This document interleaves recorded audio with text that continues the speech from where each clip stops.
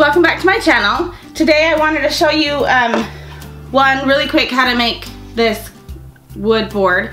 I didn't show in the video that I just wrapped, that I ended up wrapping the twine on there, or that I sanded the edges. But if you haven't watched any of my videos yet, you're gonna quickly see that I sand down all of my edges. But what I wanted to talk to you about, because really the tutorial on how to make this, I sped it up and it's like 1 minute and 20 seconds long.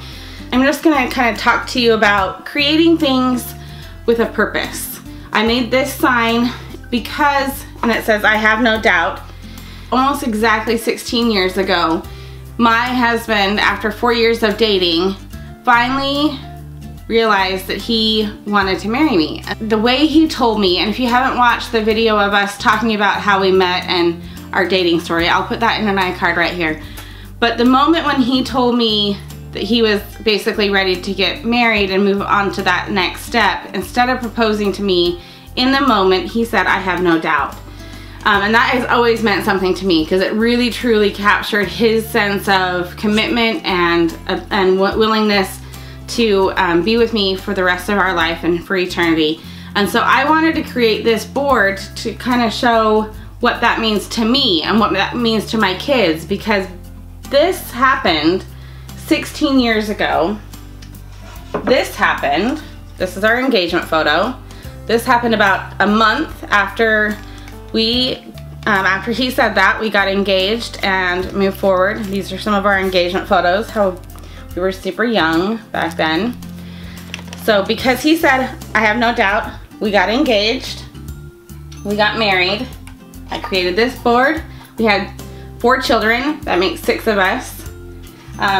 And then because that happened, I made this. And I really want to showcase those kinds of things in my home. That because of all the things that, all the pathways that we have gone through in our life, I like to create things that tell that story.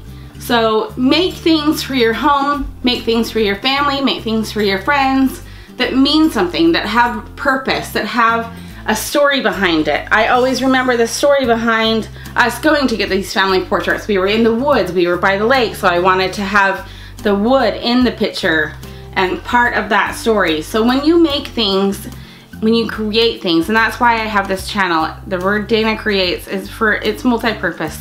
Make them with love, make them to tell a story so that when others see them, they want to know your story. And that's the reason why I brought this video to you today.